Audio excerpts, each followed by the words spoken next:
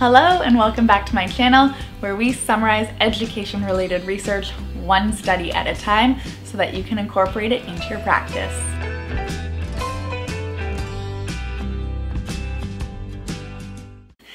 Well, today we're doing something a little bit different. Normally we go study by study and we just talk about one study at a time.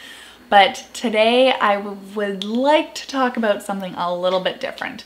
This was sent to me by a colleague. What we're going to go over today is a news article. It comes from the world of journalism rather than the world of research, but it compiled a lot of research together. And so I am comfortable sharing it on this channel because it is research-based. I checked into the references and the author, and there was a whole team of even fact checkers and things like that. And the article is written in a really accessible way, so I will link it below. So this report is called "At a Loss for Words, How a Flawed Idea is Teaching Millions of Kids to Be Poor Readers." So I know, this sounds scary. Don't click away. I think that this could be really helpful to you if you work in the primary division and you teach little kids, or you do something related to helping kids learn to read. But in order for your ears to actually work during this video, because it is a bit of a doozy, we're going to have to put our egos aside for a little bit. So, you know what? One sec. We can all do this. This will be helpful. So I'm going to open this up. We're going to check our egos at the door.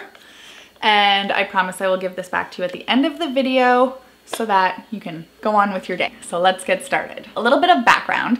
This study was published by APM Reports, the American Public Media. The mission statement for APM is that it strives to raise awareness, trigger debate, and prompt positive change via nonpartisan, independent, investigative, and documentary journalism. The author of this article is Emily Hanford, and I looked her up. She actually won awards for her journalism in educational research, so she does have a background in working with research. I'm going to link her bio page below because she has a lot of great stuff that you can go follow.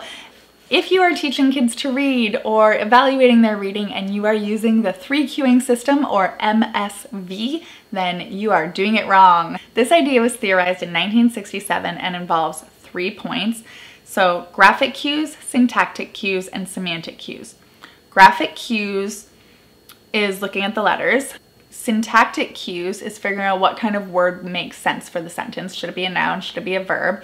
And semantic cues is trying to figure out what could fit based on the context. So if I look at the pictures, if I know a bit of background, what word makes sense for what I'm trying to read? This theory is based on the idea that readers don't need to go letter by letter or sound by sound to try and figure out what a word is going to be. They just need to have enough background information on what the word should be to be able to predict. So it's really big on predicting what the word should be and pulling that together to make sense when you're reading. And it's rooted in the idea that it's not only important to be able to read, but it's important to be able to understand what you're reading and build meaning when you're reading. You might have in your class things like Eagle Eye and Skippy the Frog and Lips the Fish. Eagle Eye, you're looking at the pictures to help you out. Skippy the Frog, you're just skipping those words.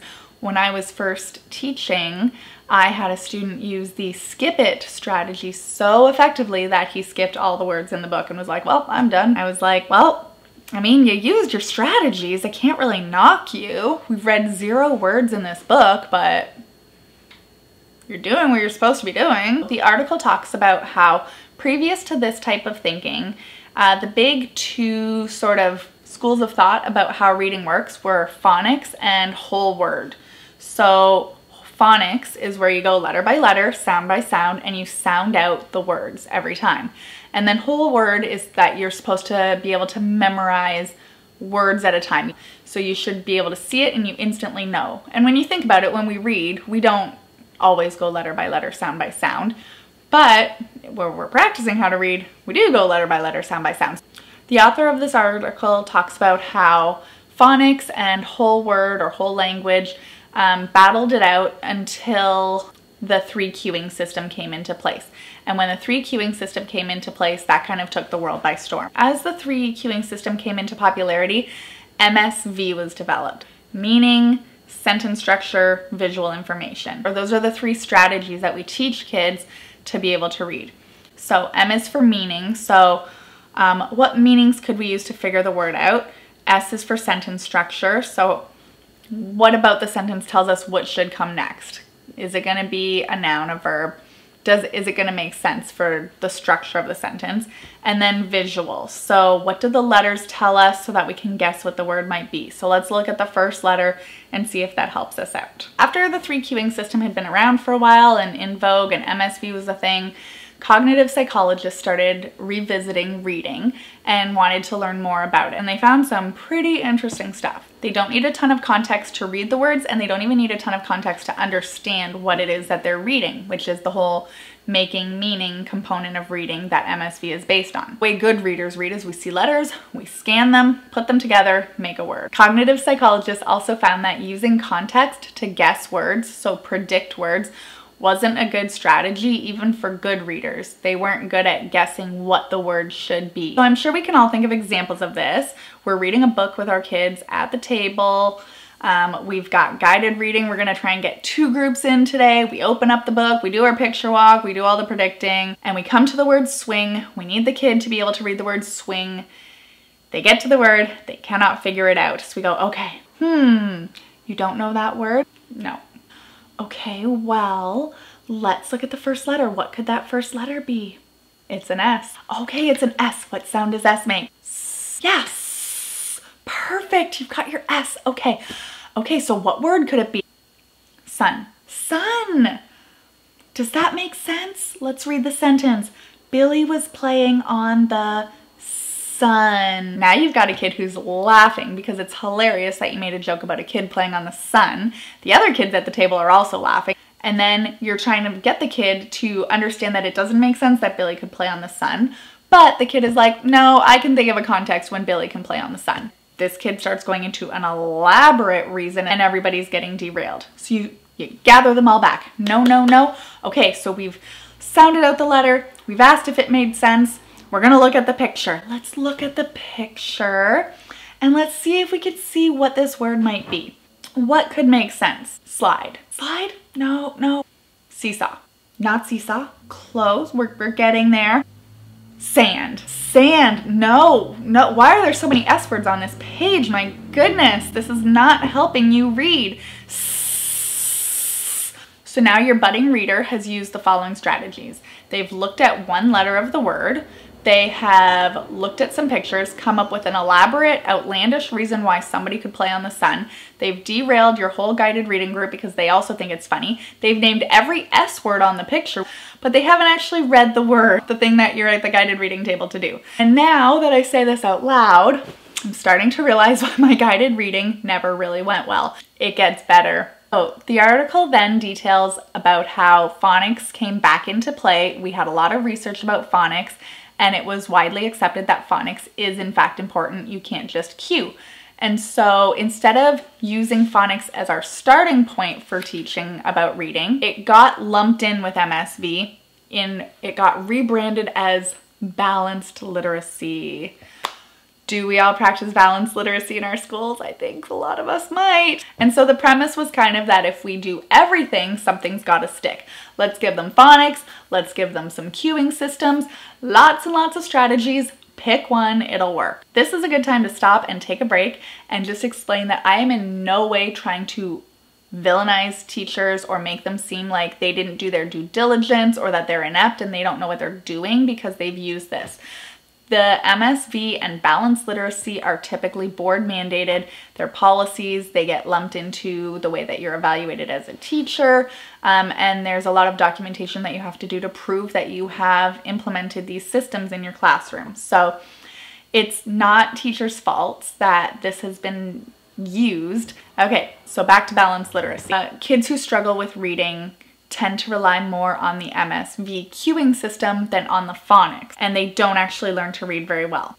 The author also noted that about 40% of students actually will pick up reading no matter what system you use, so you kind of have to take that into account, not use it as an anecdotal bias and say, well, I have a good chunk of kids who did learn to read, so it must work. The next thing that the author talks about in the article is about how good readers do actually read. The author talks about how good readers use orthographic mapping. So in orthographic mapping, readers can instantly read a word just by looking at it because they know the letter sequence, the pronunciation, and the word meaning all in one go. To get to be good readers, kids need to be able to sound out words. After they can sound out words, they can store those words in their memory and then devote more space to worrying about what they mean and what they would mean in different contexts. But the initial phase to actually learn how to read those words is to sound it out. So you have to be able to sound things out first and decode, and then work on meaning second. It's really helpful for kids if they have a rich understanding of many words and what those word meanings are. So it's a good practice as a teacher to show kids lots of words visually and talk about their meanings and build a rich vocabulary. And that way when kids come to words that they don't understand, they can sound it out and make the connection that, okay, I've heard this word before, and it stores in their memory better. So then the author had to ask the question, why are we still using MSV?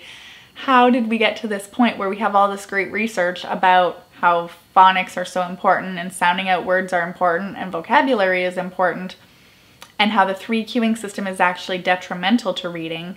If we know all of this, why do school boards purchase all of these materials for schools that are based on the cueing system? So the author talks about how nobody really did their due diligence. Nobody has gone and checked into the research and really looked at how these things work or why they work or if they work at all.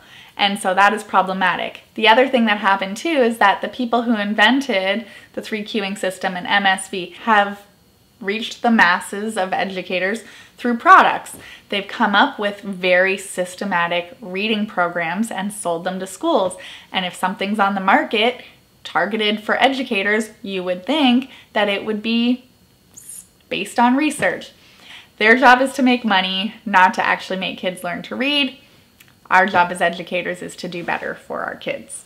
What are our takeaways for teaching? Well, if you are teaching kids how to read, work on those phonics, get kids to practice their sounds, teach them vocabulary, teach them words that they will be approaching. And then once the kids build fluency with reading, then you can talk about more meaning and comprehension of the text. But as a starting place, phonics matter first. Okay, well that is all I have for you today. Hold on one second. As promised, I will return your egos. If you want to leave some of your ego here because of what we just learned, that is acceptable. I totally understand. Take whatever you need back. Well, thank you so much for watching. Please pass this video on to anybody that you think might benefit from it. All of the links, like I said, are in the description box below. Subscribe and hit the bell button so that you don't miss another video. And as always, if you have any other topics, please feel free to leave them in the comments so that I can find a study that talks about them and we can review it together. And I will see you next time. Happy educating. Bye.